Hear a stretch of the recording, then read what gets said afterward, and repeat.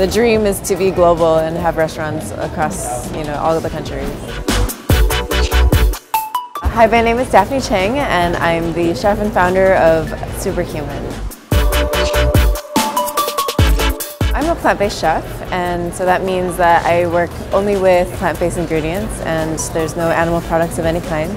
But actually, when you hear that, it sounds a little bit limiting, but actually it's really freeing, and it forces you to be more creative.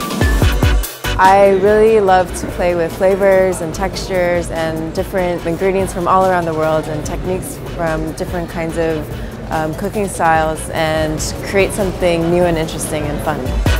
So I just moved to China, and for me it's like really exciting to be able to go and explore and taste all of these different kinds of foods.